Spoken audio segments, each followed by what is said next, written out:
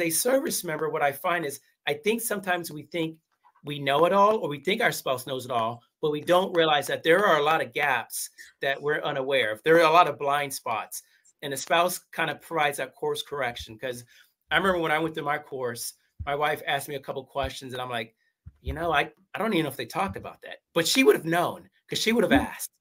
Yes. So 2 brains, 2 ears are definitely better, or 2 brains and 4 ears are better than 1 brain and two ears going through that process.